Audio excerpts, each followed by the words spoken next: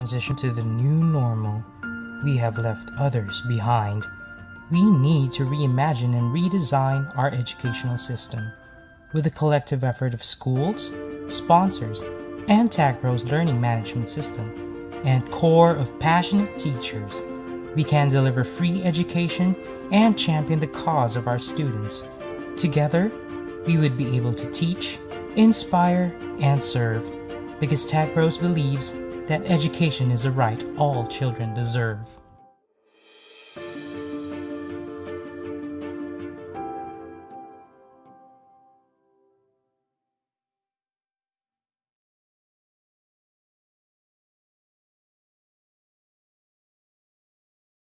The easy way to differentiate your teaching.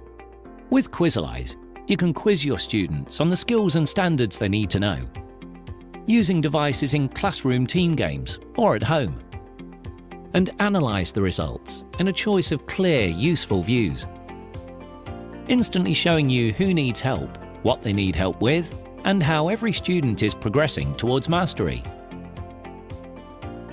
Choose from thousands of interactive quizzes covering all school subjects and aligned to your state standards, including content from top curriculum providers.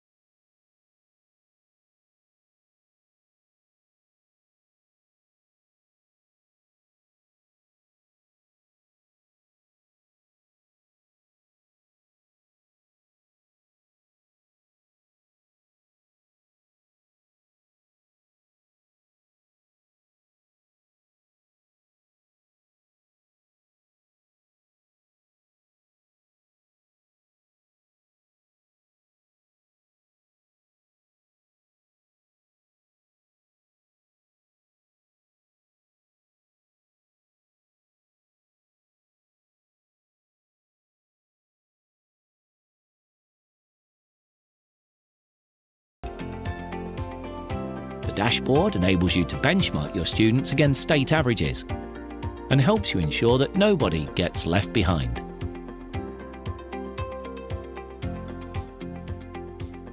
Students' test scores have improved 8 to 10 points from last year's scores.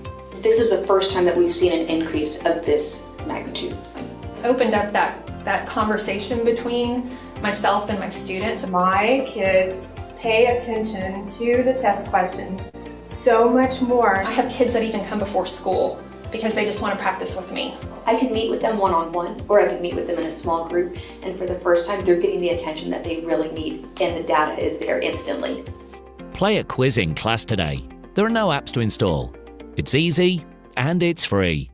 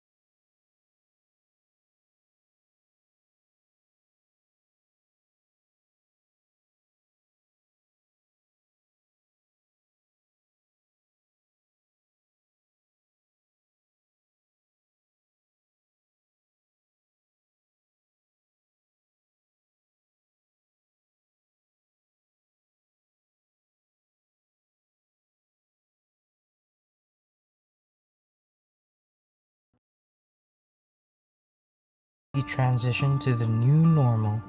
We have left others behind. We need to reimagine and redesign our educational system. With the collective effort of schools, sponsors, and Tagpros learning management system, and core of passionate teachers, we can deliver free education and champion the cause of our students. Together, we would be able to teach, inspire, and serve, because Tagpros believes that education is a right all children deserve.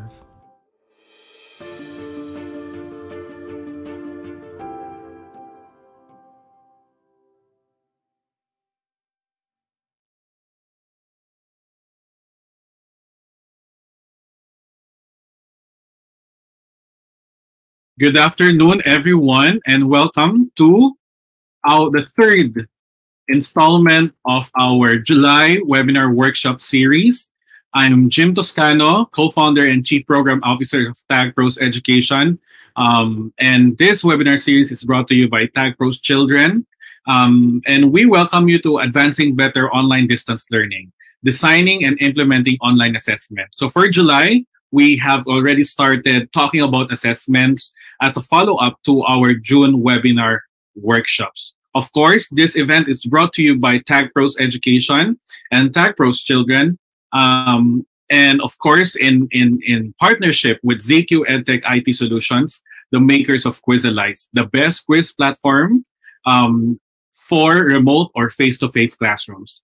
And of course, we also have our other partners who have help us reach out to more teachers. We thank the Department of Education International Cooperations Office under the leadership of Director Margarita Consolacion Ballesteros, Teacher Education Network under the management of Mr. Gino Luwayon, and the next series of the Computer Department of Xavier School. All right, so it's a very rainy afternoon to everyone. So we're looking at the comments right now, and yeah, we hope that you are dry and safe.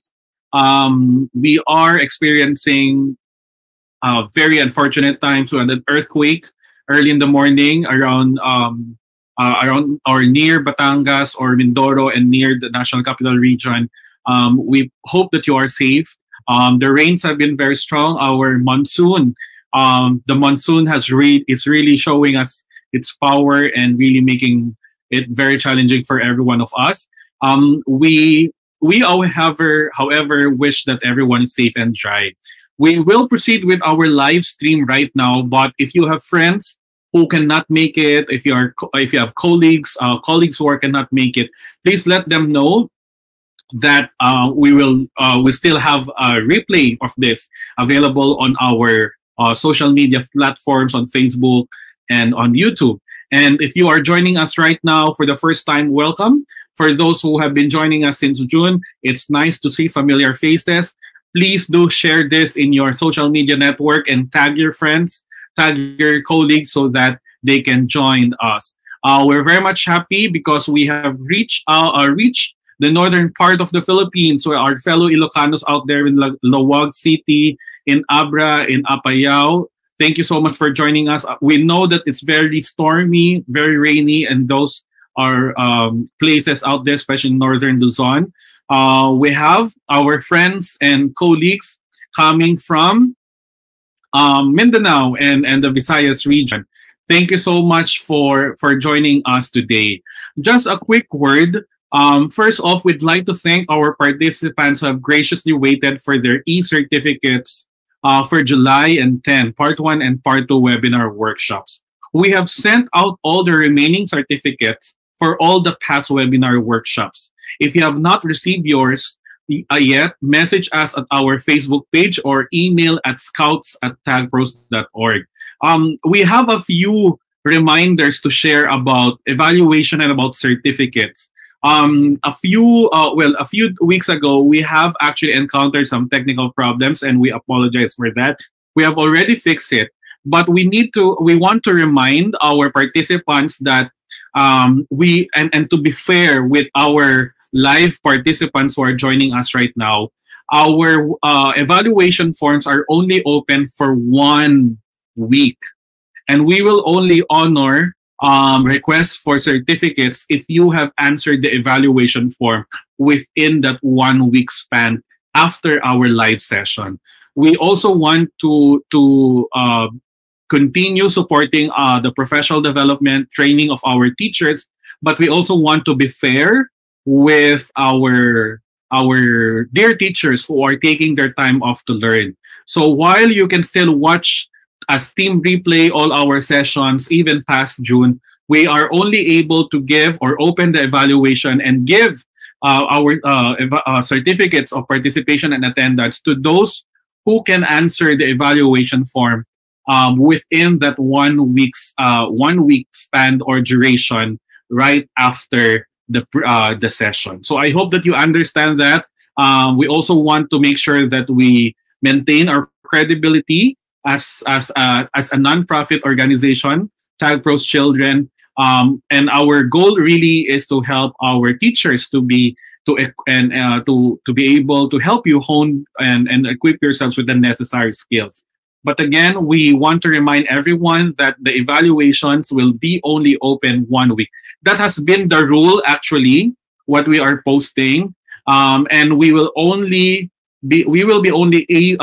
be only looking into concerns for those teachers or participants who have answered the evaluation form. All right. So I hope that we are able to clarify that, especially for those who are asking questions. Now, if you have not received your previous seminar certificates, please do message us on Facebook, and we will graciously answer you in the most convenient time that we have also. All right. And of course, again, we want to remind you to become responsible digital citizens. As teachers, we hope that we practice digital citizenship. And please refrain from, number one, posting unnecessary information in our comment section, so that you can keep your identities, your information in private and safe also. We want to express our gratitude to ZQ, EdTech IT Solutions, because they have been sponsoring our raffle draw of 5 lucky participants every week. So thank you, ZQ. That means also please don't post your numbers on our Gcash account numbers on our chat. Second, we are a professional learning community. So therefore, as professionals, as part of being a responsible digital citizen, we remind everyone to engage with each other, to engage with our speaker and with us with utmost respect, so that we focus on what is being talked about. It's good to agree or disagree with all the things that are being mentioned, but let us do them in a very respectful and tactful manner, because after all, we are all professional teachers. All right. Of course, as the sessions would go further, we expect you also to post your questions and insights, and we would gladly read all your comments and even engage with your questions. All right. With all of that sorted, let's proceed to the opening messages from our partners. We are joined by Mr. Charles Wiles, CEO of ZQ EdTech IT Solutions, who are behind the Quizalize online assessment platform, and he's here to deliver an opening message to all of us. Wiles, and I'm the founder and CEO of Quizalize. And I'd like to thank you all today for taking the time to learn how to use Quizalize to deliver effective online assessments. And I'd also like to thank Tagpros for inviting us along to do these webinars.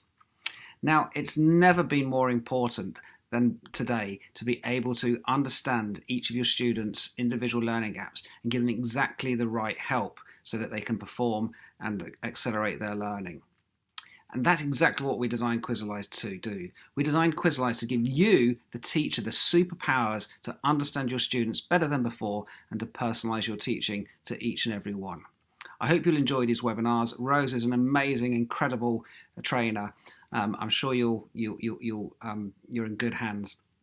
And thank you also to Jim Toscano, who is just one of the most amazing teachers we've come across.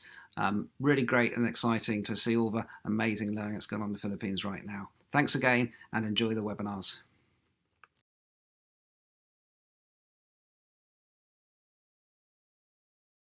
All right, thank you, Charles, our good friend over at ZQ EdTech Solutions, and he sends his regards all the way from London, United Kingdom. All right, so let's not also forget that this session is co-presented or done in partnership with the Department of Education International Cooperations Office under the leadership of Director Margarita Consolacion Ballesteros, and she's here to give us some inspiring message as we continue with our noble profession of being teachers at this time of the pandemic. Let us all listen to the message of Director Ballesteros. Good day, good afternoon, good evening to all our participants, both here and beyond the archipelago. Thank you, Jim, and to your team, the Tagpros Philippines, for organizing this webinar for our teachers who remain to be our unsung heroes, and yet we of course appreciate, we of course celebrate the teaching profession with our superheroes, the divas, the supermen and superwomen, the Iron Man and Iron Women of the 21st century, our dear teachers. This is Director Marge Ballesteros wishing you all the best in your another learning undertaking for this morning and even in the days to come. We learn and we keep learning because we cannot afford to be left behind. Dear teachers, the challenges are humongous. We face a lot of challenges. Number one, the challenge of adjusting the learning environment now that we do virtual meetings, virtual classes, or we call it our online learning, the distance learning, or even blended learning. All of these things are happening. We are pushed to because of the changing times.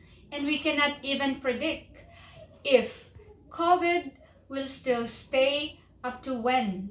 But we can predict what we can do as teachers because we've got the power, and that's the power to think and the power to act. With distance learning, we have learned a lot for the past year.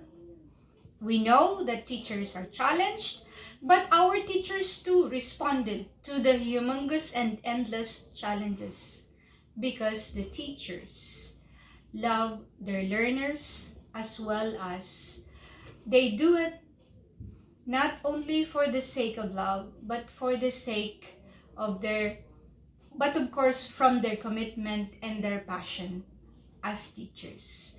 Jim, keep going. So with your team in helping our teachers, because I know the Savior community are really very supportive, not only of our brothers and sisters who are in the private sector, but more so of our brothers and sisters, our teachers from the public schools or in the public schools. Thank you for helping us train our teachers, and thank you for contributing to the upskilling and retooling of our 21st century teachers for the sake of our learners. So good luck for another learning experience, and I hope that those of you who are participating to this webinar for today will really learn and get to share it with your peers, with your co-teachers, and even to the kids who you teach every day. So to everyone, the International Cooperation Office of the Department of Education would like to wish you all the best for another learning this morning. God bless and have a good day. Thank you so much, Director Ballesteros, for the inspiring and wonderful message. We at Tagpros Children and Tagpros Education are always here to support our teachers and to deliver the best webinar workshops that we can give to our teachers both in the public and private sectors of the country and even internationally. All right. I think we have reached the most anticipated portion of the webinar workshop, the GCash raffle draw. Again, this raffle draw, I will be announcing the winners today for the July or Part 217 webinar, July or Part 2 webinar series for the July events that we have. However, I just want to point out to everyone that our partner, ZQ EdTech IT Solutions, it's the reason behind our raffle draw. They have generously taken over and they are the ones giving out the cash prizes. So make sure that you follow ZQ EdTech IT Solutions and on their social media platform and also create your own Quizalize account, the online learning platform that we have learned about last session. All right. So for this week, we will be drawing another 5 lucky participants for this week's raffle draw. However, let me take this opportunity to announce the 5 lucky winners for the Part 2 webinar series. So may I ask everyone to see, all right, to look at your screen, and congratulations to these 5 lucky participants. Sina Angela D. Baloloy, Neil, Joey Rowe, I'm not sure if that's correct. Sorry if I mispronounced it wrong or I mispronounced it. Neil, Joey Rowe, Y. Lagitnay, Anjanette D. Esquilona, Manilyn O. Manga, Rodel S. Nugid. Okay, one more time. Congratulations to the following: Sina Angela D. Baloloy, Neil Joey Rowe, Y. Lagitnay, Anjanette D. Esquilona, Manilyn O. Manga, Rodel S. Nugid. Congratulations to these 5 lucky participants from our July 17, 2021 event. Tagpros Education will get in contact with you for verification and details on how to receive that cash prize. All right. So thank you, everyone. Now, how about today? We still have a raffle draw for today, and we have a very simple instruction. Watch the webinar series. Watch the webinar series right now. Complete the evaluation form on www.tagpros at the end of the session.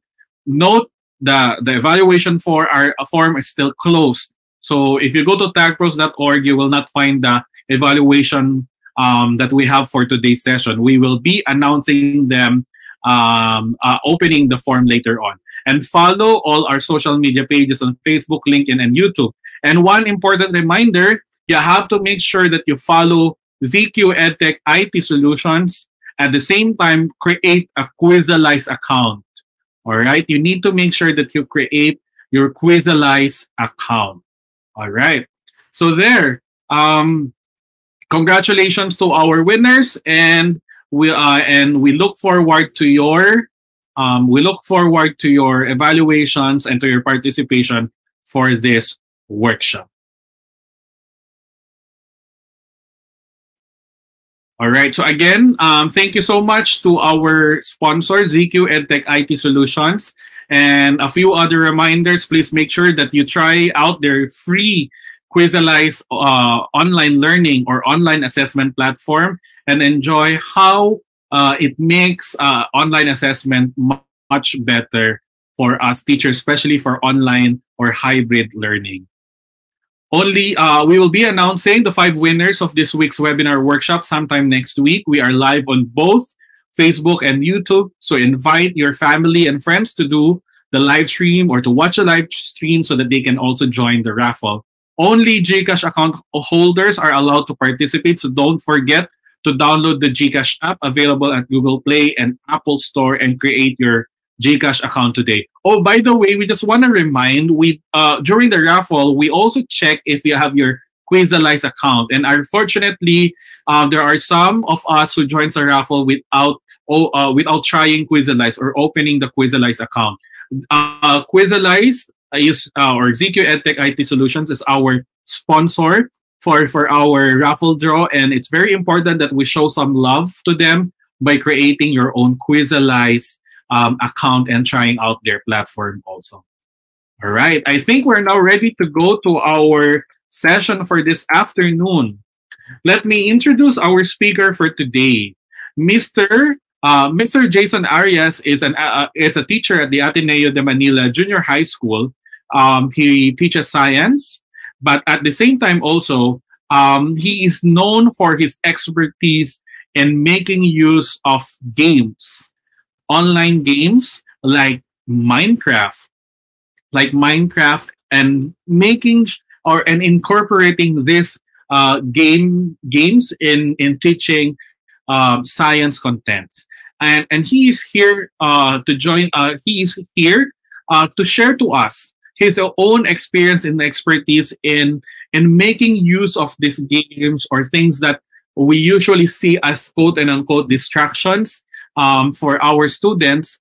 And he will be able to show us today how he makes use of them to engage and even to empower his students to become better learners.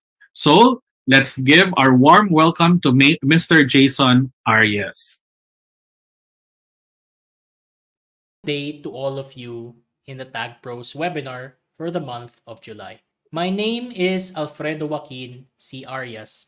I am a teacher in science at the Ateneo de Manila Junior High School, and I'm also a Minecraft certified teacher. And today, as perhaps the Minecraft background would suggest, I was invited to give a talk on how one could use video games in the online classroom.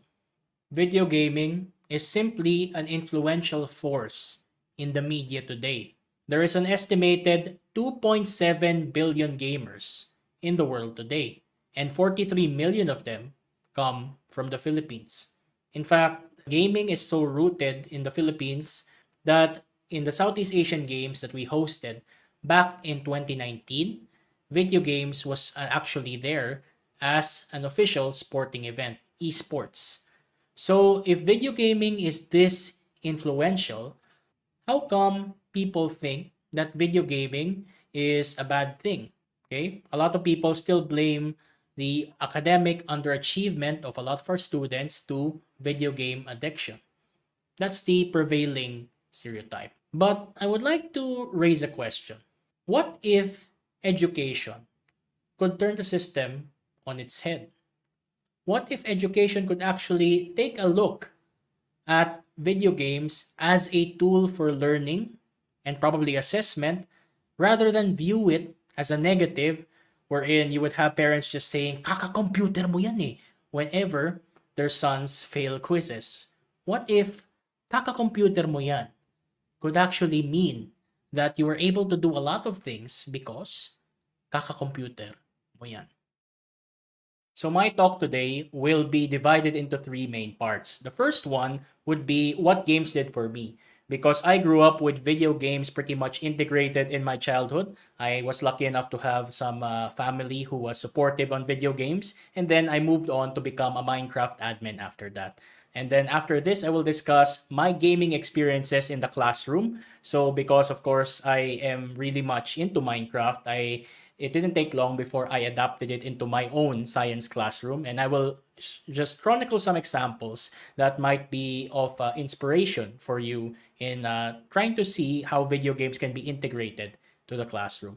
And finally, I will go into the next level. So the next level will involve me demonstrating Minecraft Education Edition. And this is very much the tool that is recommended to use in the classroom, because it's not just using a very popular game in Minecraft, but it also is very well designed in terms of the lessons and in terms of interesting assessment tasks that we can give our students. So let's dive in. The first thing I would like to discuss would be what games can do. And this comes from my perspective growing up as a gamer. So this is a picture of me with my dad, and here we are on the bed playing the Nintendo DS. So my favorite game at the time is Pokemon. And pretty much this came about because I am an only child. And so as an only child, it is very difficult for me to find playmates And so my dad actually ended up becoming kind of like my brother. And it started out with the Game Boy Advance. And he said, okay, can you teach me how to play if I buy a Game Boy Advance? And I was so excited at the time. And yes, of course, he got his own Game Boy Advance. And from there, he got Pokemon Red. And so I taught him how to play Pokemon Red. And pretty much this was the way I grew up. And as you can see, there are some interesting insights from this experience with my own dad. So first and foremost would be the fact that I developed my own communication skills because most definitely I had to teach my dad how to play the game. And that was an interesting aspect of it. The next one would be bonding and collaboration because in this kind of instance, it's like me and my dad were just reading a bedtime story. However, the big difference would be that we were playing a game wherein we're still waiting for our next chapters to be written. And so this gave me a very good opportunity to bond with my dad and to collaborate with him over a joint task that we were both passionate about.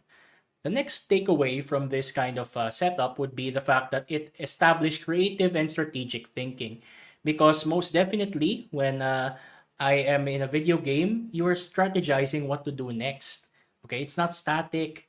You have to think, okay, how do you beat this boss? Okay, and then you will also communicate with your dad, okay, what's super effective against what? So creative and strategic thinking is something that could be enhanced when you play video games from a young age. And finally, leadership and initiative. The thing about this kind of setup would be the role reversal. Because if you notice, if I could go back to my previous picture, here I am pretty much teaching my dad.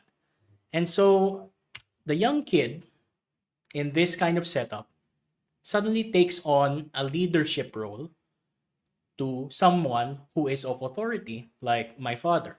So in this kind of setup, the roles are reversed, wherein I am teaching, I am leading, and I am trying to be the example to my dad. And because of this, you could have opportunities to develop a lot of skills like, it could build the confidence of the child, as it did for me. It could develop leadership and initiative when you allow your young kids to be put in a situation where they are being a mentor to a person of authority. So as you can see, video games really did enhance a lot of me growing up.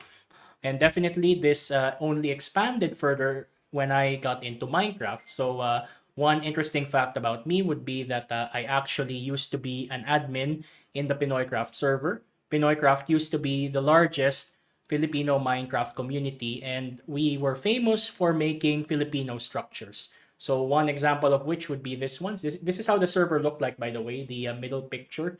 And then to the right, you have our rendition of Rizal Park. So this one was actually picked up by Rappler back in 2015. So if you are the social media researcher kind of person who would really find the article, then it's up there for you waiting.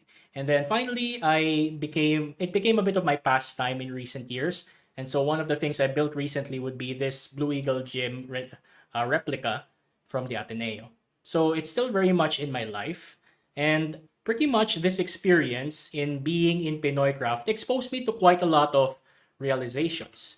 So first would be that it is an avenue for social interaction. Because being an only child, I'm actually an introvert.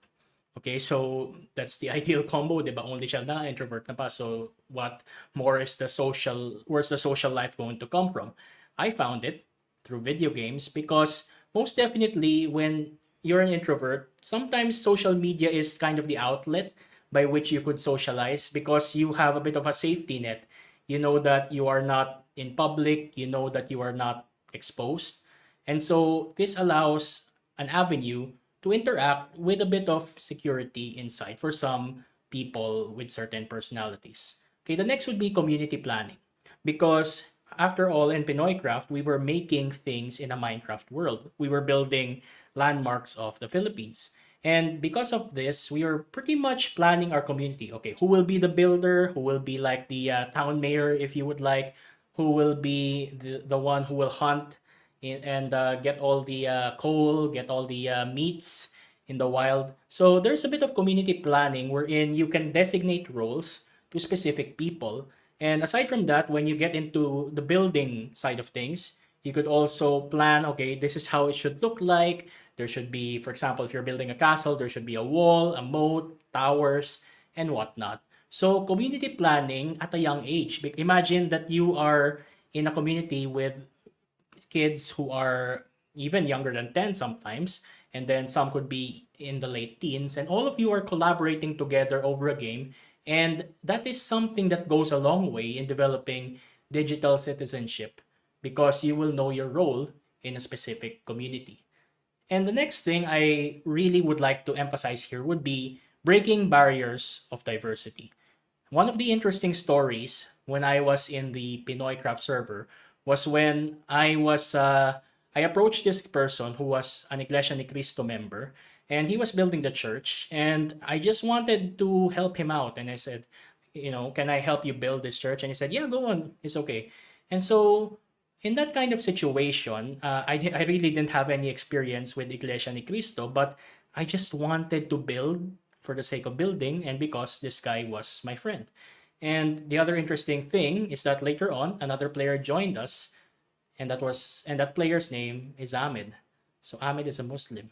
So all of these things considered, this will tell you that you can break barriers of diversity when you are put in a Minecraft server, because after all, you are just there for what you're passionate about. It doesn't really matter what you believe in, what are your beliefs, but it's all about humanity. And finally would be inspiring future careers, because it is no secret that the people who I played with a lot in Pinoy Craft pretty much got careers inspired by that experience. I myself am an engineer, but quite a lot of people there. So there are some computer programmers, computer science majors. There's some who took graphic design, some who took civil engineering, some who took architecture. Okay, so as you could see, this pretty much was inspired by the game of Minecraft and our role in it. And so being in a Minecraft community would inspire you into careers. And I don't think that is the type of thing that would be enhanced through any other way. So gaming has so much potential to really make an impact in your life. And so with that, now that I could chronicle what games can really do to me and to others, I could now talk a little bit about my application, games in the classroom. Now, when I tried to apply games in the classroom, I really would admit something, and that is I was a reluctant person in doing it. Because when you're a new teacher, I think alam nyo naman yun pag bagong pasok kayo sa eskwelahan, di ba? Parang ayaw nyo yung parang sobrang radical.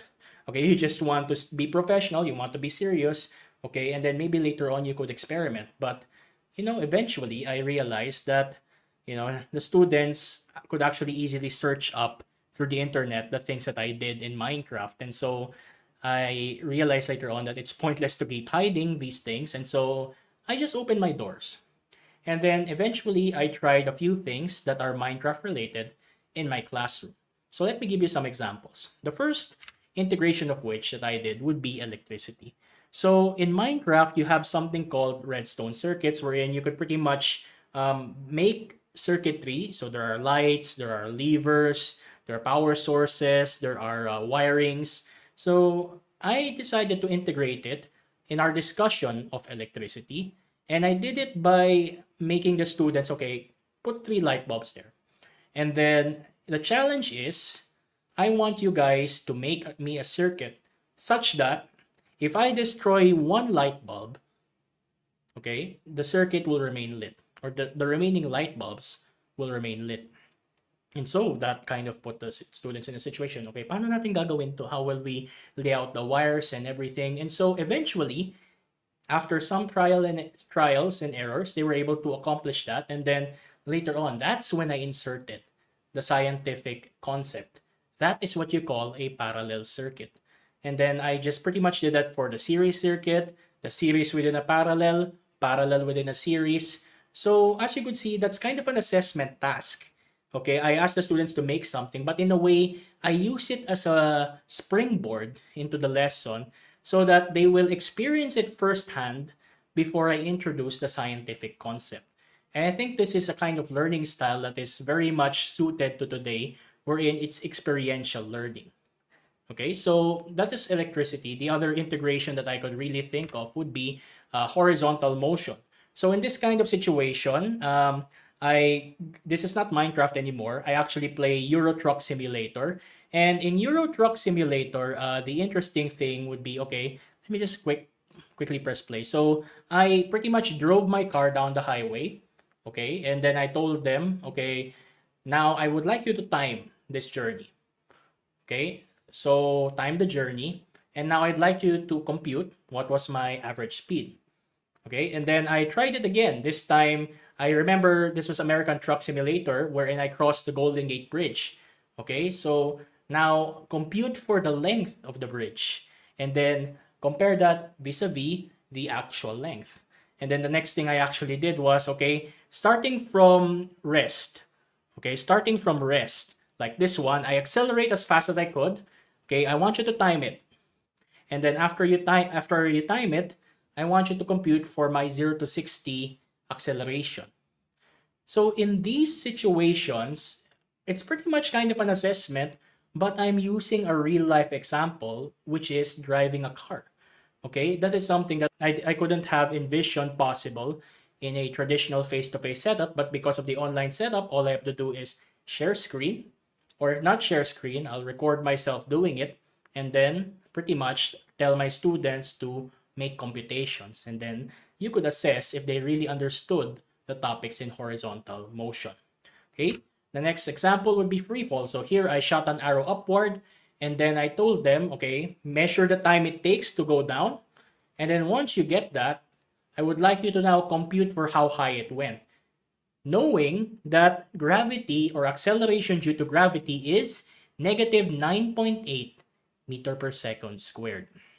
So again, this is a kind of assessment task where pretty much I used an example in the game. I could do it either through the recorded video approach or through screen sharing in our Google Meet or Zoom.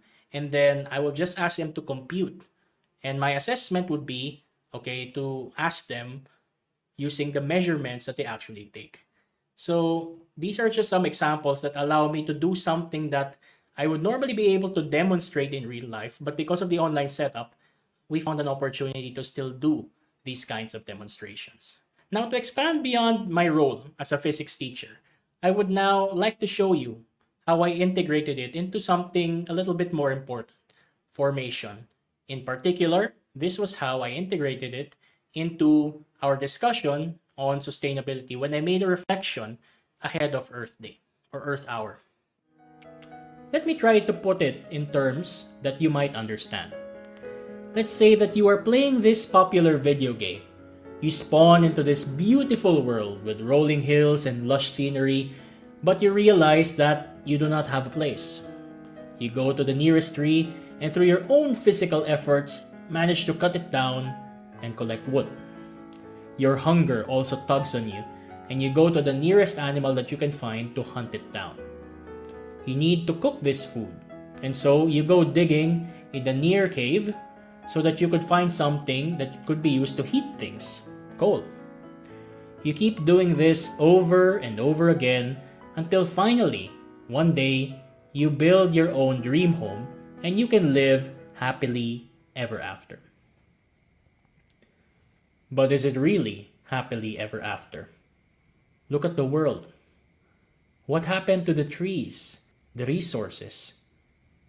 You've left it barren, and soon your dream house feels pointless. You've left the area with nothing, and you realize that you need to pack up your bags, leave, and start over again. It's sad. And it would be easy if that were the case in real life, that you could just keep going on to another place, greener pastures, new resources. But we have a problem. There is only one world that we live in. We cannot keep consuming irresponsibly and expect the earth to keep giving without counting the cost. The reality is, resources will run out if we do not care for our planet. So let's turn back the clock on our game. How can we reboot and live sustainably? Instead of cutting trees without control, why not plant for every tree that is cut? Instead of hunting the animals we see without control, why not develop responsible practices in raising animals? Or even better, why not explore ways by which we could grow our own crops so that we may recoup what we consume? That is what sustainable development means. We acknowledge that we need these God-given resources to thrive and live in this planet. And yet, we need to find ways to sustain them, to keep it going, for the future of both our planet and the next generations. This is what it means to be stewards of His creation, a mission we are called to fulfill in gratitude to the wonderful planet that He has given us. So I had to demonstrate, okay, what would happen if you cut all the trees, kill all the animals, mine all the coal, and all of the resources will be taken away eventually, and then you realize that you cannot sustain this. Okay, and what can you do to sustain this? You have to make sure that whatever you take from the earth, you have to replenish. And this is where I could now insert a very complicated concept such as sustainable development. These kinds of video game integrations could actually also make something impactful when it comes to the formation side and reflection side. And I could envision, for example, telling a story in this kind of approach. Okay, so that was pretty much games in my classroom and how I integrated it. So my takeaways from this kind of experience are as follows. So first, it led to increased engagement. It's something that will allow the students to just get in to the class and really look forward to it, and then imagine their teacher is playing the game. So that's an interesting thing in its own. And then they're actually invested because whatever they see me play in the game, they could actually compute, and then it's tangible enough for them that, oh, what I'm learning in physics and science is actually something that is applied immediately, and my teacher just demonstrated it. And speaking of demonstrations, it's the closest to the hands-on demo, because in an online setup, that's just simply missing nowadays, the hands-on demo. And so what this allowed me to do is to actually take the students into the video game myself and make these demonstrations of how science is applied in real life. And next would be to make the topics more relatable. So something so complicated, sustainable development, all of a sudden, I could find a way to relate it to younger students by showing them through the game of Minecraft. What happens if you take out all the resources and don't replenish them? Now they have an idea in their heads. This is sustainability. And finally, overall, it just made the sessions much more memorable. A lot of the students last year told me that the most memorable thing that I did last year as a teacher was when I simply surprised them by screen sharing, and then they were taken to this video game. They really did not expect their teacher was going to do that, and it was a pleasant surprise, made their day, made their term memorable. So that was how I integrated games in my classroom. But aside from my classroom, I also have to highlight some of the examples that were used in my own school. So one would be that we have a video gaming club. So Ateneo has a club called Game Breakers, and this video game club will allow us to have students to critique video games. So this is about a story about my uncle. That's a video game that we critiqued. And pretty much we ask the students what makes the game fun, what makes the game not so fun. What are your comments about the visual elements of the game, the auditory, kinesthetic, and they could make comments through something like a Padlet like this. So this will allow us to instill critical thinking and to make the students appreciate all of the features in the game. Another thing would be that when the time comes for us to discuss this video game, in a synchronous session, the officers lead it. So we teachers just start off the discussion, and then they'll just take it away from there. So as you could see, this is a session that we did. Okay, the officers prepared the PowerPoint, and pretty much they're doing all the discussion, and we're just integrating or inserting our own input. And it's a very lively session when the students are taking the lead and doing something that they are really passionate about. And of course, it's a bonus to them that their teachers are also passionate about this. And aside from all of these, aside from the video gaming club, in Ateneo, we also have Sports Fest, Esports Fest. One example of which would be this one, the Minecraft Build Battle. So in this kind of Esports Fest, the idea is you have to make something, and then we will have our teachers judge it. So the theme that we selected for this Esports Fest is about something that you miss in the Ateneo campus. So the students pretty much built the cafeteria, the Church of Jesus, the wing by which they are based in terms of cluster. And after that, we had the art teachers host a show and tell session. So they were able to present their work, and they were able to get the appreciation of their batchmates. And I think that was really cool that we could do that. So the other esports competition that we did would be Pokemon Showdown. So as you could see, we did some brackets, okay, and then we made the winners of each cluster compete against each other. So the one consideration, if you do wish to do esports fests within your own school, would be the ESRB rating. So that's the framework we use, because we don't want the students to be exposed to video games when they are not yet of the right age to play these games.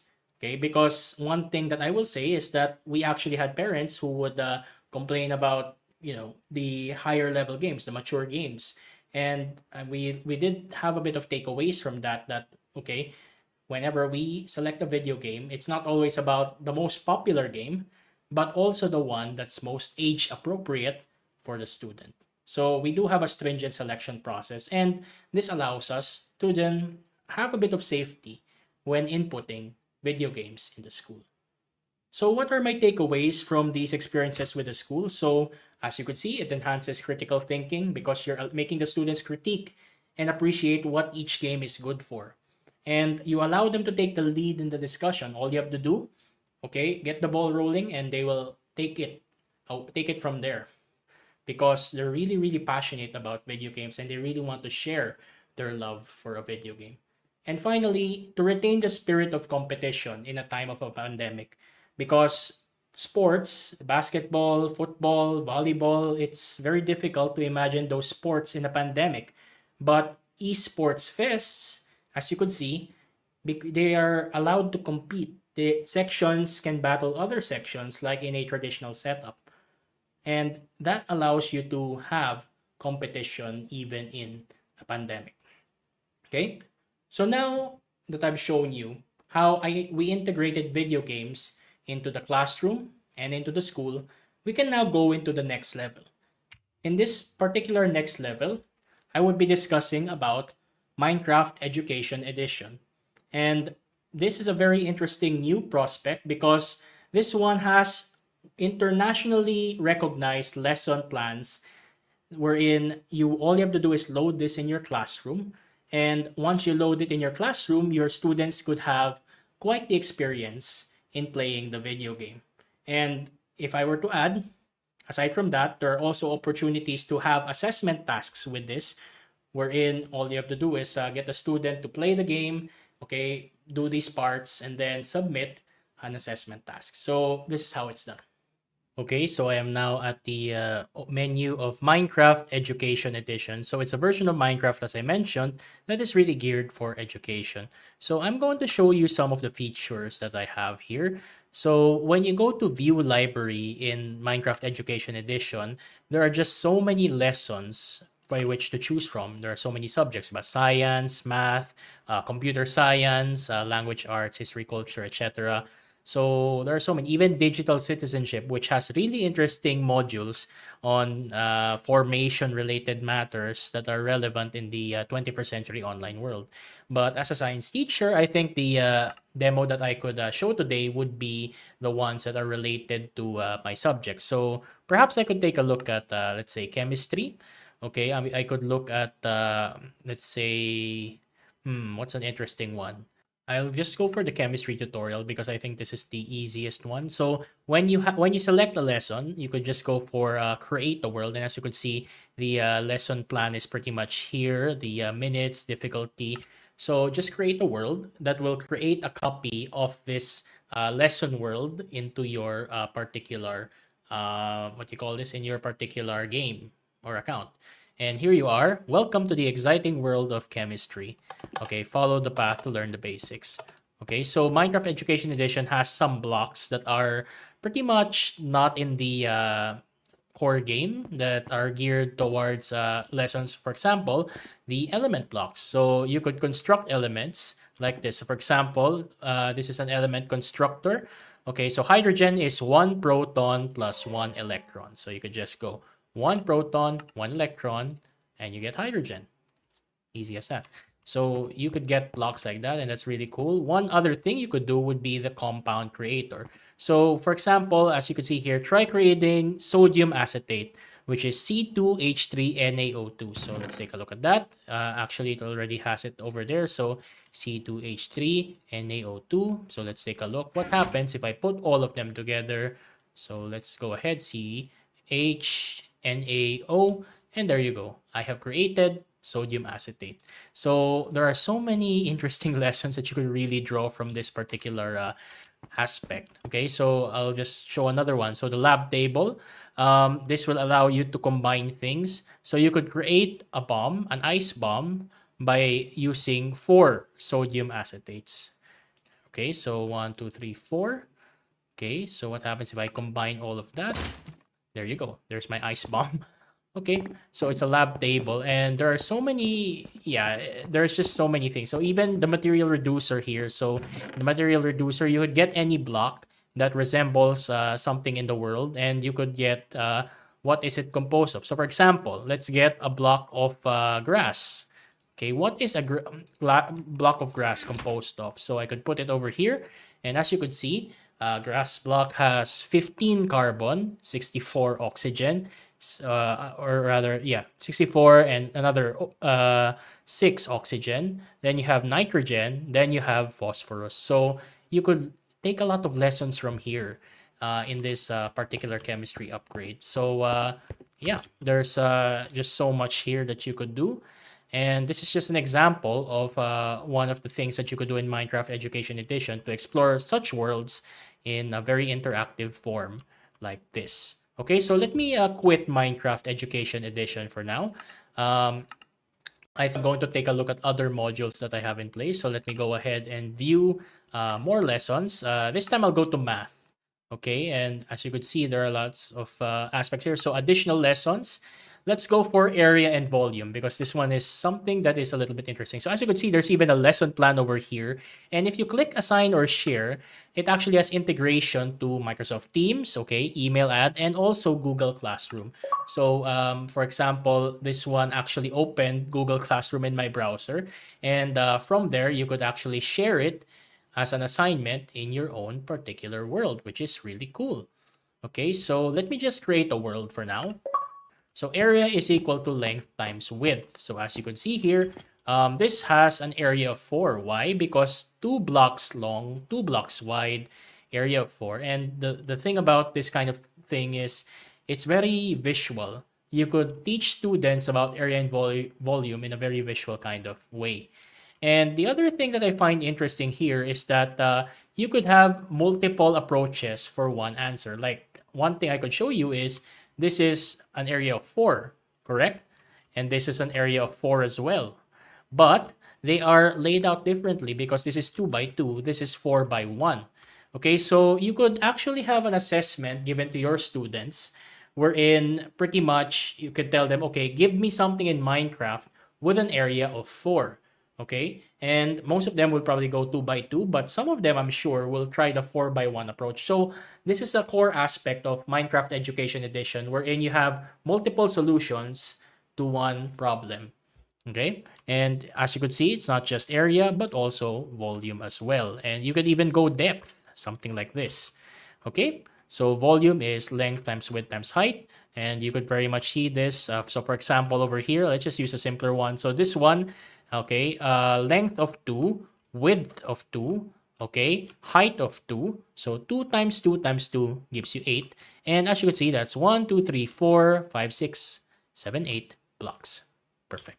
Okay, so that's just an example of math in Minecraft Education Edition. And if ever you do want to take your students into this particular world, then all you have to do here is to start hosting a world. So as you can see, I'm in my teacher account. And if I start hosting, okay, let's say confirm. There you go. So you have a join code, and you could very much share this to your students. So if you click share link, okay, you could actually email them, use Microsoft Teams, or use Google Classroom. So there's that Google Classroom integration again. So imagine, so what I could envision here, the teacher shares the Google Classroom to his or her students, okay? And shares in the Google Classroom rather, and then over there it's just, okay, click this and you could get into the Minecraft world. Assuming that your school has Minecraft Education Edition. Okay, so let me just go ahead and quit this bit for now. Okay, so again, view library. And I'm going to try language arts, something literature. Okay, let's go into Treasure Island. Okay, so here you have a series of lessons designed to teach the English language. Okay, so My Shore Adventure. So gather information about a character using point evidence explanation, build vocabulary, and write descriptive sentences. Let's give it a try. Okay, I haven't tried this personally, I will admit that. Okay, so let's take a look at what do we have here. Okay, so first you have to get some items. So scavenger hunt. Okay, let me get task 1. So this is a book and quill. So as you can see, a book and quill is by a means by which you could take a look at certain things, and there are some instructions written out here. So find as many of these items as you can and be the first of your friends to return. Okay, so compass, etc., etc. And remember to also bring along your journal because this will help you record and chronicle things. Okay, chest number 2, survival adventure. So there are so many adventures here. Press button to see island from above. And there you go. You have a way to actually view the island from above. Don't jump off though, because that's not going to be pleasant. All right, so that's the start point. You could go around and just go take a look at what the world has for you. Okay, and the book and quill will actually allow you to chronicle certain things. So you could chronicle here. So it says here, as a ship's captain or cabin boy, you are charged with writing the description of the island for the nearest. Write down your experience of the island. What would you imagine, see, hear, feel as you journey to find the items? Okay, and so let's, for example, I'm a student writing the output. Okay, I'm just going to say the island across is grayish and conic in shape. Okay, so once you have some output like that, you can actually put pictures here as well, but I'm not going to demonstrate that anymore. You could press sign, and you could enter a book title. Let's say output scavenger hunt. Okay, just as an example. So sign and close. So once you have this book, you could actually export. Okay, and once you export, that will actually export it as a PDF file. Okay, so scavenger hunt JSON A. So this actually gets your book and quill output and puts it out as a PDF. And if you have pictures taken in the game, like screenshots, you could actually put it here as well. And now that you have a PDF, you could now actually ask the students, okay, the output has to be the PDF that comes with your Minecraft game. And this is actually what comes out. So as you could see, imagine this, okay? That was just a simplistic demonstration, okay? But I hope you could see the real potential here, that why not use this kind of tool for stories. You could make the students go out on an adventure, like an English class, explore, and then chronicle their adventures using the book and quill feature and even cameras. And there, you have pretty much a very interesting and immersive way to do your next English classes. I'm going to go and save and quit. And by the way, this is something again that you could share. So imagine all of your class students going into this world just to explore together. Okay, so there's just so much that you could accomplish with Minecraft Education Edition. And it's not just lessons, okay? There's even monthly build challenges.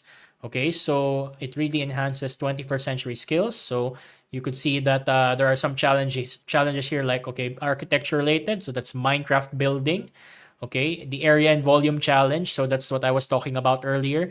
And again, this is something that you could assign and share into your own Google Classroom if you do want to challenge your students. So Minecraft Education Edition just has a lot of potential. And I hope that you could take a look at the Minecraft Education Edition website and take a look at the lessons and try it out for yourself. And if your school actually has a Microsoft Office 365 account, you actually have access to Microsoft or Minecraft Education Edition. So just a few considerations, but I hope that you were able to see the potential of this kind of platform when used in the classroom. And so all of these just simply show that video games have a place in education. I hope that the academe, or I hope we could reflect as teachers that video gaming is not always a negative.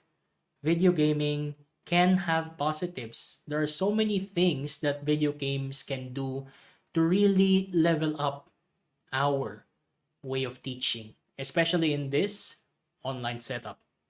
And so to end my talk, I would like to end with one quote that is enshrined pretty much in our Jesuit mantras, and that is tantum quantum, insofar as. It calls us to use means insofar as they help us achieve our goal, or to remove means insofar as they hinder us from our goal. And in this kind of beautiful quote, it is a call for us to be creative, because pretty much it tells us if it's something that will make the students be better people, give them experiences that a traditional kind of classroom cannot. Okay? If it's something that will allow them to pretty much be the best or be the ideal graduate of your school through the use of video games, then why not? So if there's something hindering you from the goal, if it's the reluctance to input video games because of the stereotype, then why not take a look at that stereotype again? Think about it and see that as long as you are meeting the learning outcomes, the competencies, the objectives, and making wonderful future leaders, then why not? And so please think about that. And I hope that you learned quite a lot from this talk today. And I hope that you will be amenable to using video games in your own classroom. But overall, I think it's still the teacher's call, because as the previous quote says, whatever means will help you, especially in these kinds of circumstances wherein the means are limited, then why not? So with that, thank you very much. Hope you learned something from my talk today. God bless. GG, well played.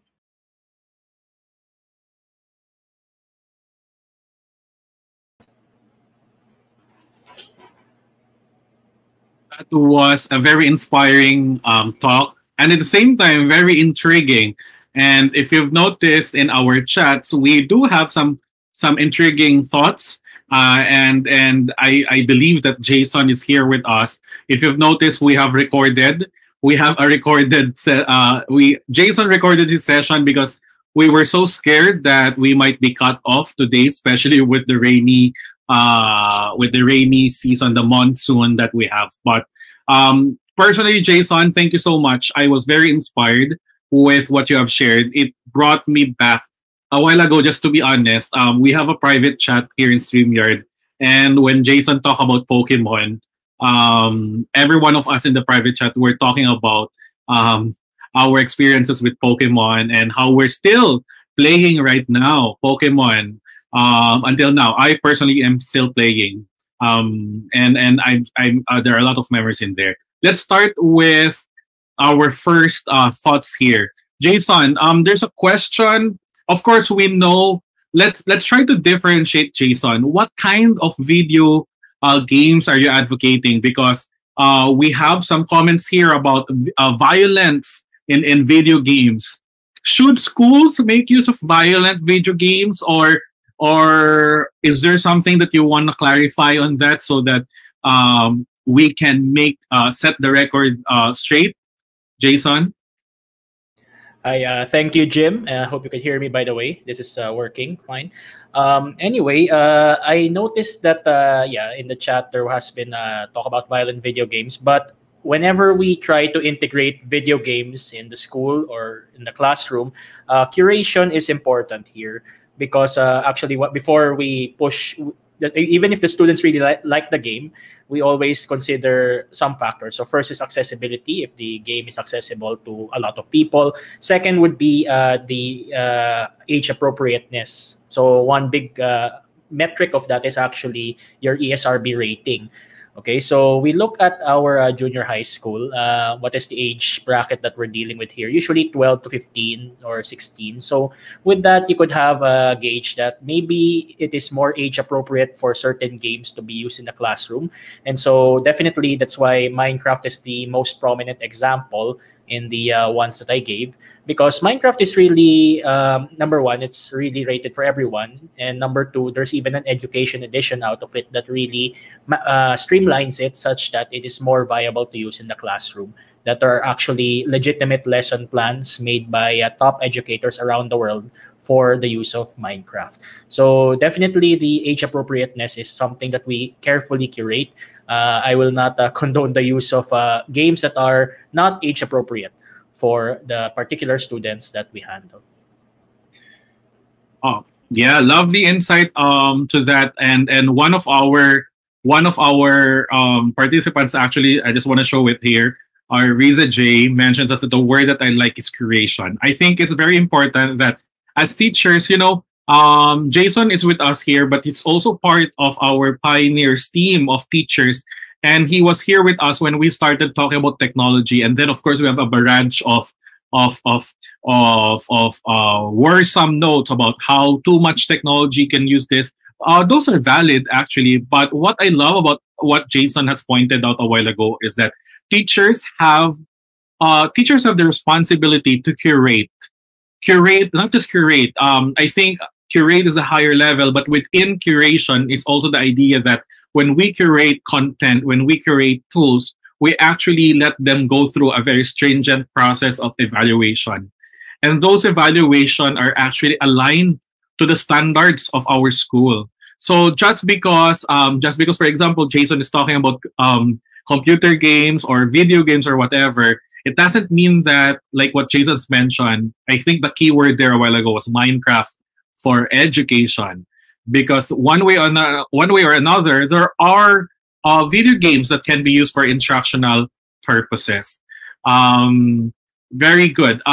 Gino mentions here, shout out to Gino. He's the manager of Teacher Education Network. He said, we had esports tournament in our school. It promotes strategy and collaboration. We have to know what the games are and explain to them that there are games that are not appropriate. I think that's a very good processing. What can you say about the comment of Gino, Jason?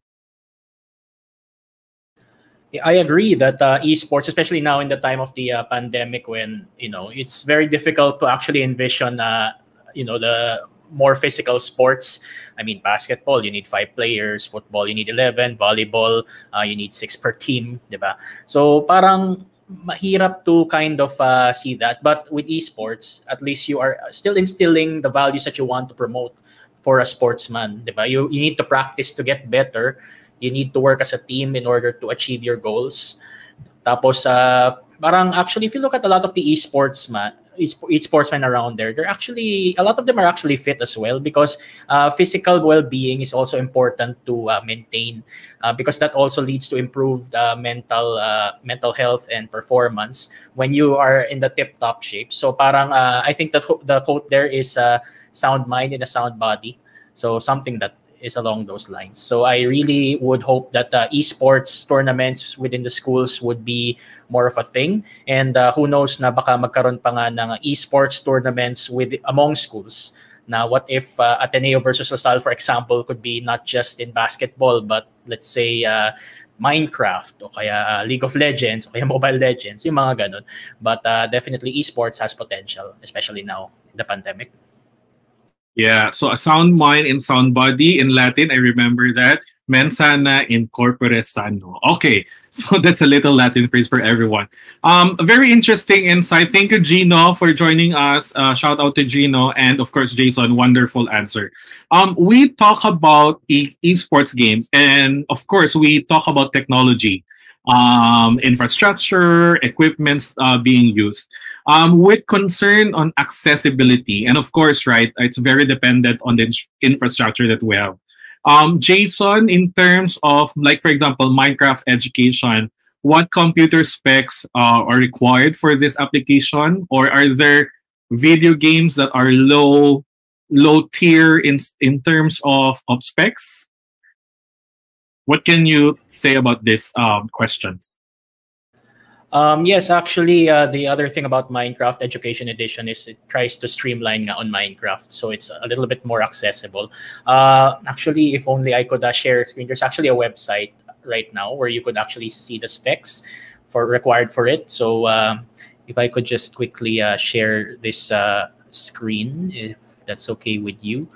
So if you could see this bit, kita ba? Let's add. Is that the one? No. That's the one. There we go. So I think you could see here that for CPU you have i3 and then AMD. Then at least 2 gig of RAM would be nice. Then 1 gig for, actually you don't need the full 1 gig immediately, but assuming that you will download quite a few maps, then maybe that will help the 1 gig. And Intel HD graphics, so those are just some of the minimum specifications that you would need for this. And in terms of OS, I think it's pretty much engineered to work in even Windows 7, iOS 10, the common ones that we have. So this is what it is in terms of accessibility to our learners. But also, as I mentioned, it's actually also available in the mobile. So as you could see, it's not just PC or laptop, it's also mobile. Right. Thanks, Jason. I think that's a wonderful clarification. But not all e-games or online games are created equal. So of course, it's very important. I think Jason pointed out a while ago that when we look at integrating e-games in the classroom, aside from making sure that they are aligned with, of course, with our lesson objectives, performance standards, I think we need to look into accessibility so that no one gets left behind, or that platform or tool itself should not be a reason to give undue advantage to our teachers. No, not our teachers, but actually to our students. All right. Sorry. Just scrolling down the comments, I'm trying to look for some questions here. But very interesting. Before, we were talking about this privately. I play Pokemon Go. Actually, Pokemon Go inspired me to jog every day and to walk and go outside. You know why? Because I need to move so that I can catch Pokemon, and I need to move so that the Pokemon eggs gets to hatch. Right. So there. Let's look at this. Let's look at this comment from Edrin Rosford. Playing Minecraft is not easy. Not all children can play that, meaning it can improve the minds of the learners. We have this spectrum, Jason. At one point, there are studies, quote and unquote, that would say, Minecraft, video games, because of addiction or whatever, it sorts of makes learning, it sort of distracts students from the learning process in itself. And then we have this other spectrum that says, because games are difficult, they actually engage students. They actually give or pushes the student to be more analytic. If they're working with others, they become more collaborative. So how do we make sense, or are those two exclusive, or are those two things that could possibly happen, but we need to watch out for? What are your thoughts, Jason? I think those are two things that could happen, definitely. And also, one key thing here is, yes, I agree that not Minecraft is not really for everyone. That's one thing. And one of the key principles actually promoted in the Minecraft teacher course by Microsoft would be the principle of multiple solutions to the same problem. So the thing that they always encourage teachers would be to look at the learning objectives. And then once you look at the competencies and objectives that you have to instill in your students, then the important takeaway here would be, how do I now design the learning experience such that it meets those objectives? Minecraft is just one way to do this. But if you are a teacher and you could design parallel experiences to it, like for example, the electricity example that I gave earlier, where in one side of the class I made them do circuits in Minecraft. But of course, there are not everyone's into Minecraft, so you could also simulate that using online simulators. There's a FET simulator that you could find that simulates how to build circuits in the same way. So those are just, again, highlighting multiple solutions, but you should always look at the learning objective and the competency and making sure that you are meeting those objectives. I love what Jason has pointed out, especially because we're dealing with students coming from different contexts. Jason is actually telling us that, if you are in the classroom, your goal is to make learning more contextualized. And if you're teaching a lot of students, that becomes more difficult. But Jason's point a while ago helps us to actually target for differentiated instruction. There is a pathway to learning, for example, circuit through Minecraft. Or there is also a pathway here, maybe on another table, where they work on the real life examples. Or maybe you can even ask them to go through the different stations or tables. It's called in blended learning. It's called not the blended learning that we have right now, but the real blended learning of online and face-to-face classroom instruction. That's called station rotation. And Jason has wonderfully mentioned that an example of doing that. Let's go deeper into the question. There's a quote here from Manolita Ramos Oligo, and I think this might deserve some discussion. For a kid with aggressive personality, so quote unquote aggressive, a kid who is aggressive, video games could be a problem, says expert, since video games reward aggressive tendencies. So for example, because we're talking about Minecraft here, and Manolita pointed that out. Jason,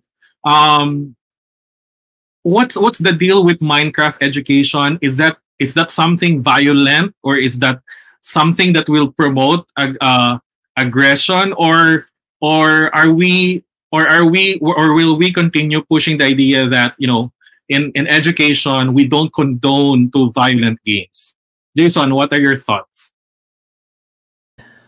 Actually, well, first and foremost, Minecraft is, I think, about as safe as you could get because it's the lowest ESRB rating possible. So, and then Education Edition further streamlines that. And there are also options within the game that would actually minimize whatever minimal violence there is. Like, for example, no mob spawning means that none of these bad guys, so to speak, would pop up, and there's no more combat. So it is possible to design your experience such a way that you could really minimize and absolutely remove the violent aspect of the video game. And I think that it's an important key here. I will really go back to yung age appropriateness, because the age appropriateness is something that we always have to keep in mind when we're choosing the correct tool for delivering our objectives in learning. And aside from that, maybe also context of the students. So I think when she mentioned about the rewarding aggressive tendencies, I think that's parang not all. It's not always the case, I guess, especially with a game like Minecraft Education Edition. But definitely, if the student is noted to have that kind of, I guess, psychological input about him, that context about him, that he really has this kind of thing about a certain thing, then maybe the key thing here is moderation. That you don't, parang not too much of a certain thing, not too little of a certain thing. As teachers, we have the role, I guess, and also parents as formators to moderate the kids and just tell them what is the right amount, and to make sure that the students are still having a well-rounded kind of formation as they grow up. Yeah. I would like to add to what Jason has mentioned. I think it's important to note the negative effects of video games. But because we are aware of the negative effects of video games, should we remove it? Should we not use? I always love to use tools, a metaphor, knife, for example, knife, because it could be used for killing. Does that mean that we remove the knife in the kitchen? I mean, it could cause accident or whatever, or at some point, we don't let those things be near little children, right? But at some point, these little children, when they grow up, they have to learn how to use knife, for example, right? That's why you have plastic knife. You have, not nice knife, but something that they could work. It's the same with scissor, for example, like a plastic scissor, and then you'll have the real scissor when you grow up. I think that's a metaphor that I always get to remember when we're talking about tools that are that can give negative effects, but at the same time give positive effects. I'm pretty sure that we understand each other when we say that in education, I don't think teachers are that gullible in introducing, like, sorry, my knowledge of video games is stuck when I was in college 10, 12 years ago, with what's that again? Dota or Counter-Strike. I've never heard of a teacher who makes use of Counter-Strike in the classroom. So maybe we're going too much, especially with the discussion. But we do appreciate the idea that there are, or the reality that there are negative effects. But I think we owe it also to give perspective, a wider perspective. Gino mentioned a while ago to break stereotype of video games. I'm playing Pokemon Go. I know there are teachers who makes use of Pokemon Go to teach students maps and directions. Pokemon Go is not violent. It's just catching. It's just catching Pokemons, right? So I think we need to be more nuanced in the things that we say. But I think it's very valid that we talk about the negative effects. Those could give reminders to teachers. But we also want to give props, for example, to Jason, the likes of Jason, who are aware of this, so therefore they control. Another thing, Jason, does it mean, for example, that you actually let your students play for 2 hours or 5 hours of Minecraft in the classroom? Maybe we need to dispel those misconceptions, especially because we're talking about video games, educational video games in the classroom. Jason. Yeah, of course not. I don't make my students. No, I don't think it's reasonable. Actually, not just in video gaming, but like especially in this online setup, I think there's such a thing talaga as Zoom fatigue, diba? Wherein you are just in front of a screen for hours. So as learners, the challenge has always been, as teachers, it's been a challenge for us in this online setup to design experiences that are varied. Na hindi lang siya puro in front of a screen, but will force the students out to see to do things. I think, again, I will go back to yung electricity example ko. So again, Minecraft is integrated in the circuit building, but we also have an option na not not video game related. So pwedeng either way. But then we also have other things in that electricity topic, like going around your house and checking the wattages and then computing for power consumption. So if you have those kinds of experiences na well designed, na varied, I don't think you will be in front of a screen for 2 hours or 5 hours just playing a game. Kasi yun nga, it's our job as teachers na they're in front of a screen. So dapat varied talaga yung what you call this, yung experience nila. All right. Thank you for the clarification, Jason. I think that's we need to set the record straight in terms of those kinds. And I love the discussion because even our participants are actually giving out their or sending us their thoughts. So, for example, let's look at. Sorry, I was just wanna run through. I love reading. So, for example, Gino says, balance po talaga ang kailangan. Conversations about temperance or as for aggressive personalities, how do we determine? Yeah, very interesting. I guess kung aggressive naman, kahit anong sitwasyon kailangan tulungan i-handle, right? Wendy, we will look at Wendy's question later on. I'll just try to go back also. More technical. From Adelina, Minecraft, according to my son, is...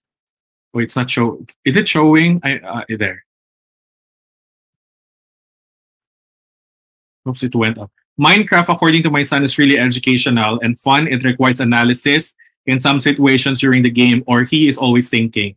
But I still impose limitation in terms of gaming time. I think that's very good. The very formation aspect, character development, and we salute Adelina, a good parenting style on this also. Riza J. Riza J is it's a friend of ours all the way from Taipei in Taiwan. I think video games can be a good option for learners. I can use it to differentiate the process, how students make sense or understand the information, ideas, and skills being studied. I think the key word here from Riza is the word differentiate. It's to give options. It's to give different pathways towards achieving the learning outcome. And also we want to give a massive shout out to Director March Ballesteros. She's here with us. She's joining us online. Thank you, Tagpros PH, Jim and Jason. Teachers and parents need to understand that games like Minecraft help kids to think critically, solve problems, and develop develop in them a degree of independence. Yeah, I think those are very wonderful insights from everyone. And again, if we look at education, let's look at LA. LA says actually what matters is essential skills that we need to put emphasis in the teaching learning process. We just need to use the right and appropriate tools for learning to happen. I believe that Jason pointed out a while ago, right, that Minecraft is a tool. And Jason actually says if they're not into Minecraft, don't use it because the big idea really is to engage them through something that they're familiar with. Look for others, right? Riza, very interesting. There's a comment here from Riza. It's not an online, it's not an e-game. Jason, I'm pretty sure I know that you know this because you're a gaming expert. Dungeons and Dragons is another game I've heard being used in the classroom. What are your thoughts about it? And maybe you can explain to our wider audience what Dungeons and Dragons are. Yeah, Dungeons and Dragons is a role-playing game. Basically, you will create your own character and then you will play with other people. And basically, my game master who will direct you through quests.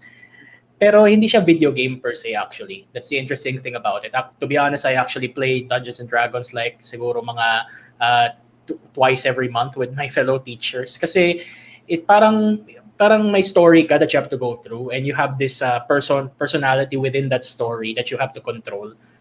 May certain skills, may certain stats and whatnot. So when you role play, syempre kailangan mo mag-acting, di ba? So kunyari kapag you're sickly, you have to put this kind of sickly voice in your own personal speech while you're doing it. So may konting ganun involved eh.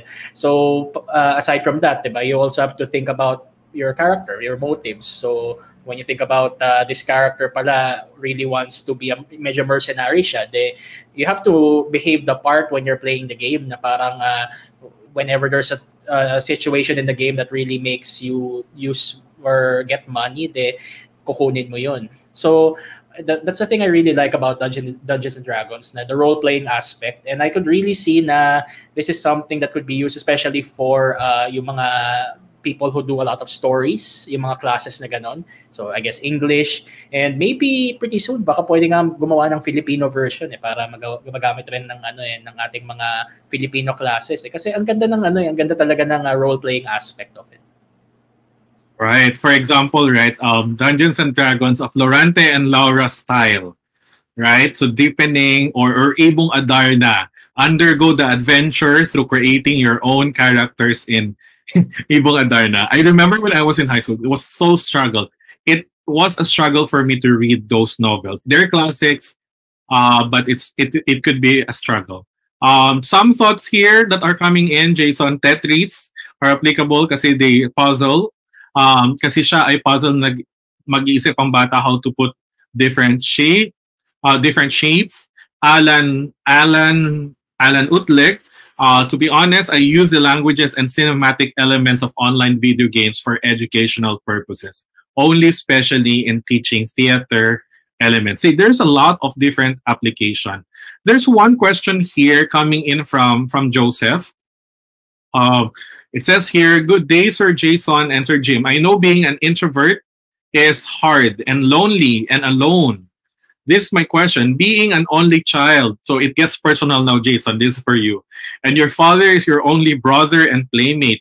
What are your deep feelings in your past that you will not ever forget and treasure?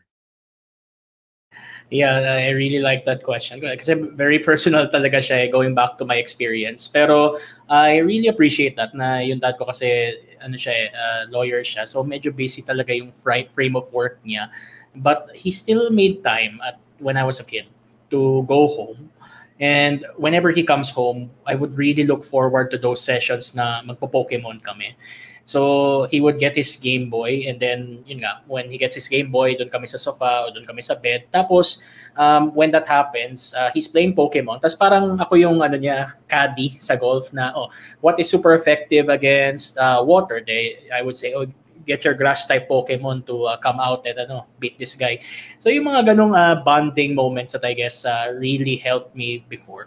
But at the same time, one thing I really appreciated about those childhood experiences noon is he made time for me, and he went to my level and related to me in video games. But he also made it a point as part of his formation to moderate me in the use of video games. I think when growing up, may time limit ako noon, and then eventually it grew when I started to learn a little bit more on how to moderate myself better.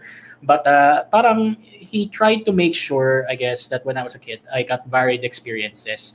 So I think that's a really good model to adapt, not just for parents but also for teachers, that you are open enough to go to what are the kids into, what do your kids love, because they will really love you for that na you are you're making the effort to reach out for them. But at the same time, they will also appreciate you if eventually, especially later in life, na you are teaching them very important values such as self-moderation. This one, I want to pick up on what you've said, and I love that and thank you, by the way, for sharing a little bit personal of your life. And I love that you pointed out about the idea of self-moderation. Formation-wise, Jason has been mentioning about formation. For our colleagues out there, formation could also mean character development. When we talk about character development, and one of our Gino actually mentioned, one of our participants out there, mentioned that it's also helpful that we expose them to those kinds of things, because in the end, those experiences that they have will teach them self-moderation. I mean, like, how can you teach self-moderation to someone? For example, use of cell phone. You teach them to moderate how to use their cell phones, but you don't give them their cell phones. Right? It's like teaching them how to swim, but you let them go to the swimming pool, right? I don't know if that makes sense, but at some point I see the wisdom of what Jason has mentioned about his experience with his father.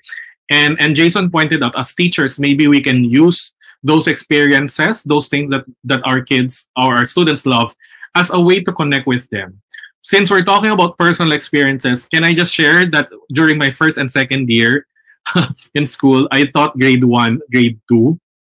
I was fresh from college with a degree in philosophy, and I was asked to teach grade 1 and grade 2. It was so difficult, but I've realized that we share the same language, and that same language was the language of Pokemon. So every time I go to my classroom to engage them, to ask them, to make them recite, to make them ask questions, I always have a pack of Pokemon stickers, which I gave them as a reward. I've learned that from games, gamification, right? Reward system. And that's only through Pokemon. So thank you, Pokemon, for letting me survive my first year as a grade 2, grade 1 teacher. All right. There are questions about Minecraft, Jason. Let's go back to those. Online, offline, what's the best way for us? Is there an option for offline gaming? Is there an option for online gaming? And at the same time, what do they need to access a Minecraft education? Yeah, the offline is actually available. One of the options of the game, you don't have to make a server. You could actually get the map. You design the map na, okay, it has these quests, it has these parang worlds.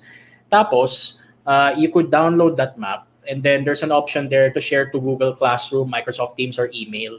So parang you could have a Google Classroom assignment, say, oh, please visit this world. The output will be the, as I showed in the demo earlier, yung book and quill na comes out in the game that you could export as PDF. So that ensures that the students actually played the game, and that also ensures na, ayun nga, they could actually do it asynchronously as well. So gaming in the classroom need not be synchronous na kailangang video call, demonstrate always, kailangang may server. You could also make an asynchronous kind of thing. It's very adaptable to that. Yeah, and someone mentioned actually for our dear public school teachers, part of DepEd, who are making use of Microsoft Education O365. If you have an O365 account, maybe you can explore that, because that gives you access to Minecraft, the Minecraft education platform. So please contact. I know that DepEd has division or regional IT officers, ITOs. So maybe you could contact them and maybe request. And by the way, just to advertisement, Jason is our resident Minecraft expert. So please expect that there is something we are working on that Jason will be working. That Jason is working.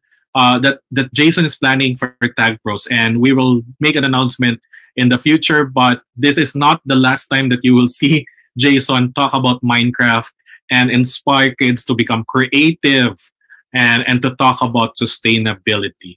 All right. So Rona, May, Tamaro. So before I think we have a few minutes to look at the comments of our participants. It's discipline and respect. I think it all goes back to what Maricars mentioned, values formation also there. And very interesting, because a lot of teachers here are sharing their experience as parents, right? As parents. So this Minecraft is already used by my 9-year-old daughter. She said Minecraft is fun and exciting because she can build a house or houses. She can make pet as she wishes to, etc. But for me, it can have a negative effect because it could cause addiction. Hindi na nakakinig kapag may sinasabi ko. So I set up time. All right. So very interesting, because parenting. So it might be good also that when you look at video games, you might involve parents at some point or another, so that they can help in those discussions. From Alan, I want to share my experience in using online games in my class since there are no Filipino version of online games.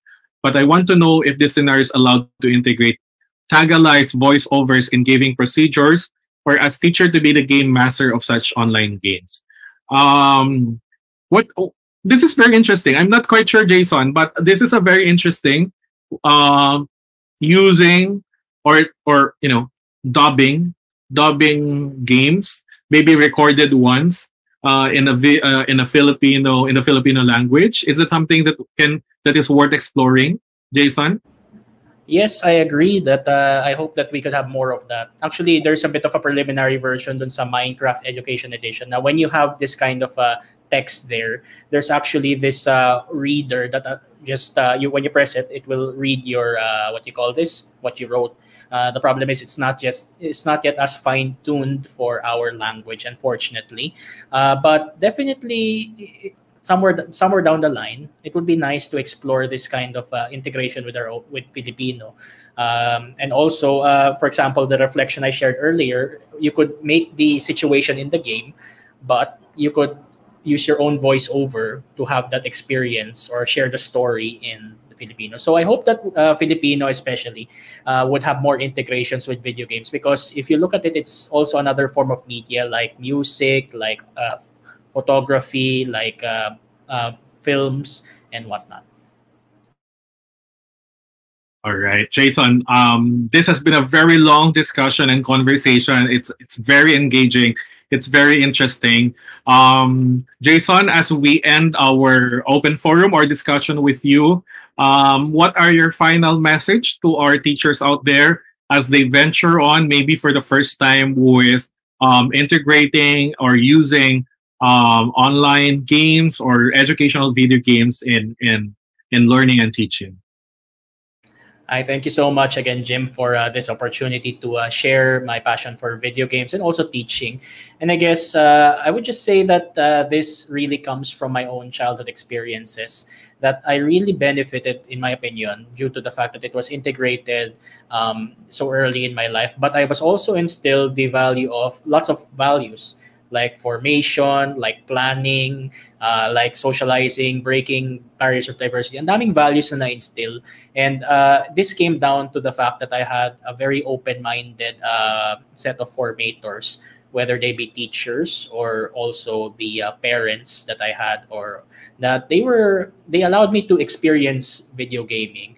But they also made sure that I knew the nuances of it, that I had to learn how to self-moderate as I went on. So I think to the teachers who are watching this, maybe we could look at gaming not always as a bad thing, because I think that's a stereotype that, video gaming equals violent, shooting, because yun naman yung lumalabas sa news eh. But what if you take a look at the video games that are actually age appropriate for the child? What if you actually look at the video games that are also curated properly, such that it's something that is appropriate for the context and interest of the child? So I hope that we can look at video gaming in a different light. That it's not always there are negatives that we accept, but it's not always a negative if you carefully design the learning experience. So I hope that we keep an open mind in the integration of video games. And definitely, if you're a bit worried about video games, na baka hindi kayo the techie type who will get into it, I'm sure the kids would love it if you make them lead the sessions from time to time. Kasi diba, in my story, we had that role reversal na I was the one teaching my dad how to play. And later on, naging teacher ako.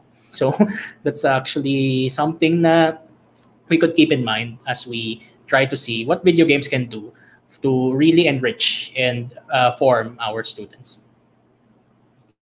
Wonderful and very fitting end to our discussion, Jason. Thank you so much. So thank you, Jason, for joining us today on behalf of Tagpros Education and ZQ EdTech IT Solutions, along with our partners, the Department of Education, International Cooperation Office, Teacher Education Network, and the next series. We would like to thank you for spending time your Saturday afternoon. It's a rainy. I don't know if you could hear the rain It's just coming strong again right now. But thank you so much, Jason. And thank you to our wonderful audience and participants. We have some teachers who were not able to join us, but we do have a team replay mode for 1 week. You can watch the wonderful insights and sharing of Jason in terms of using Minecraft and other video games for educational purposes for improving learning and student outcomes. So thank you, Jason. Please stay safe. And yeah, we're now ready to close our session. Bye, Jason. All right. So that was a very wonderful discussion, very engaging, a lot of things to talk about and discuss. And yeah, so tell us about your thoughts of today on today's event. As we ask you to do the evaluation form. The link is presented on the screen as well as on the comment section. So answering the evaluation form is necessary for claiming e-certificates. And of course, for participating in our weekly raffle draw, courtesy of our partner, co-presenter, ZQ EdTech IT Solutions, the developer behind the wonderful online learning platform that you've learned last week called Quizalize. So make sure that you do the evaluation form. Make sure that you follow Tagpros education social media pages, ZQ EdTech Solutions FB pages, and make sure that you create your Quizalize account. So where can you create your Quizalize account? Please make sure that you go to this website, www.quizalize.com, to create your free account. Let's show our love to ZQ EdTech Solutions by supporting their platform, a very wonderful platform. All right. So let's just give them a sneak peek of what's gonna happen on July 31. It will be the last session on assessment. So on your screen you can see Quizalize there. Maybe we could show them on Saturday.